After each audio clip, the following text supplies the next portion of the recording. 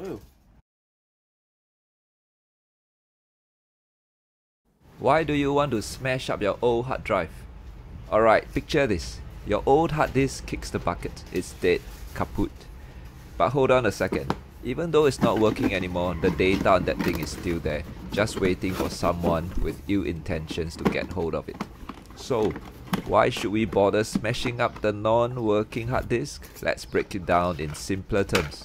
And by the way, if you're looking to get a drill set, check the description. I've put some links there. They won't cost more for you, but I'll earn some commissions to help with the channel.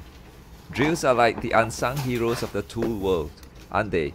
Whether you're a DIY enthusiast or a professional contractor, having the right drill set can make all the difference in your projects. There are 3 modes on this drill: the screw, drill and impact drill modes. With these 3 modes at your disposal, you'll be ready to tackle any drilling or screwing task that comes your way.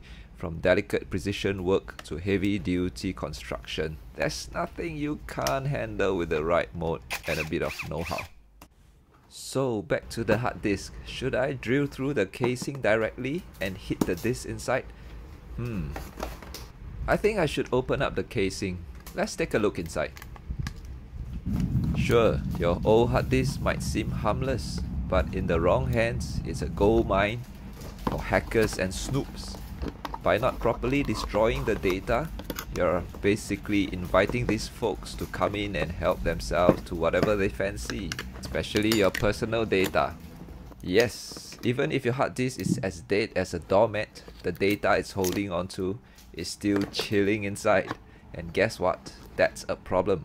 Leaving that data untouched is like leaving your front door wide open in a sketchy neighborhood. It's just asking for trouble. There are professional data destruction services out there, and there is the fun way, like what we are doing here. Taking matters into your own hands not only ensures the job gets done right, but it also gives you a sense of satisfaction. Here we go. Oh, the drill has no effect on the disc. Look at this. Oh my gosh, what is this made of? Wow, not even a scratch. Let's take a closer look. Wow, really? Not a single scratch. Oh my gosh.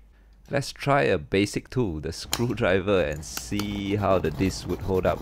It looks like scratching it. Aha! Screwdriver is the way to go. Now let's get to the bottom layer, cause data is stored under there as well. Oops! OMG, what have I done? What a mess. Oh gosh, I have to clean up the mess now. I hope no small bits are hidden in any corners and I can't find them. Take a closer look. They look like mirrors. Little smashed up mirrors.